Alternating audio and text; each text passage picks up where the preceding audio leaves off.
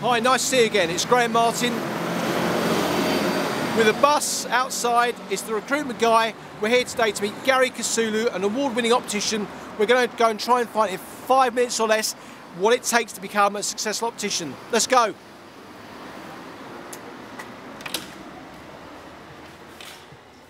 Gary Kasulu. Hey, recruitment guy. How are you? Good to see you. Thank you so much. Gary, we've got 5 minutes to try and nail this quick interview. We want to give real value to the people that are watching about what it takes to become a really good optician. It's going to be a challenge. It's going to be a challenge. So let's press the button, 5 minutes, and off we go. So the first thing I have to ask you, before we go any further, I'm aware there are opticians, there are dispensing opticians, there are ophthalmologists. Can you just quickly give us an overview from the ground floor up of the different types of role and what they mean?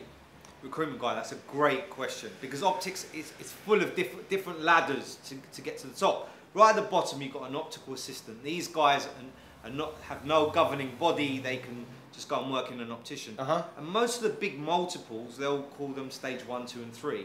After that you can either go into be a technician, which cuts the lenses of the frames, or you can be a dispensing optician, which after 3 years of study, which you need a minimum qualification, minimum 4 GCSEs, 3 years of study, you get your diploma in dispensing optics.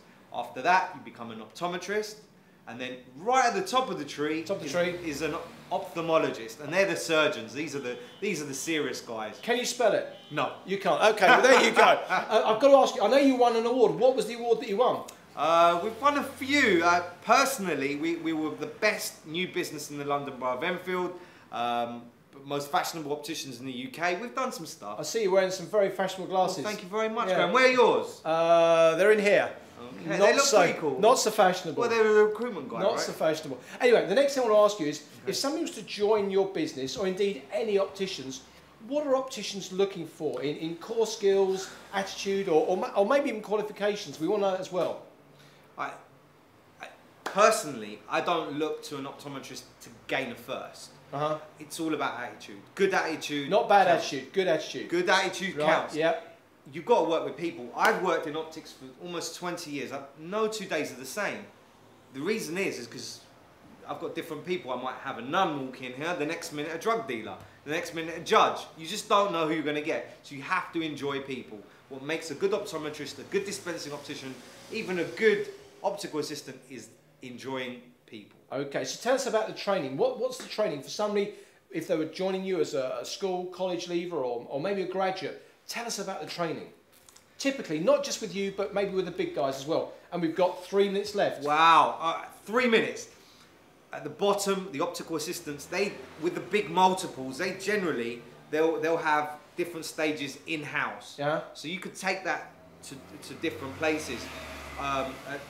An independent will use an external people like these Worshipful Company of Spectacle Makers or the Association of Dispensing Opticians. These guys, they do their external training. You can do that at the bottom level. For being a dispensing optician, you have to join ABDO, which is the Association of Dispensing Opticians. And for an optometrist, I'm lost. There's so much then, isn't there? You know, huge you really got to look into. But it really is a ladder. And the prospects good? Are the prospects good for opticians? Huge. Right at the top, you can earn 60, 70, 80,000. At the bottom, you start off at minimum wage. Truly, I really mean this. Some of the best opticians I've ever worked with have started from the bottom and they've worked their way up. There's an award like the Oscars for the best opticians in the UK. The last 8 years, consistently, the person that's won Best Optometrist of the Year has been a dispensing optician. Before that, a Saturday job at the local optician. So give me an idea about what happens on a daily basis in opticians. What do people do? Give me an idea about the people in your business. What's happened today? It's Monday. What's happened? Recruitment guy, that's a great question, but a difficult one to answer because every single day is different. For an optometrist, there's a thing called routine. They go through this routine so they don't miss anything. That's important. Their day will be relatively the same unless they get different challenges optically. For a dispensing optician, we look at prescriptions and we advise accordingly. Now, every single human being's got a different face. We got a minute. The challenge is to find a frame that suits the face. And that's the best thing about it. Is that difficult?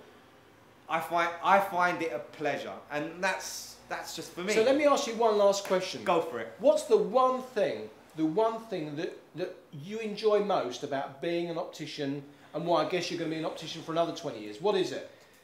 The cliche answer would be saving lives. If we Really? You save lives? For sure. Give me an example of how someone you do comes in, they've got a tumour, we can detect it way before. What, through looking in the eyes? That's right. And did you know the highest killer in the UK is cholesterol? Again, we can check that from the eyes. I didn't know that. There we go. Well, I knew about cholesterol, but I didn't know you could check it out from the eyes. Recruitment guy, if you get anyone into optics, they're going to have a great career. It's served me really well, and it's a career that I'm We happy are bang with. on the money, 5 minutes, how's that? So Gary Kasulu from Good Looking Optics, thank you so much. Thanks for coming in. It's been a a pleasure. pleasure. Thank you very it's much. My pleasure.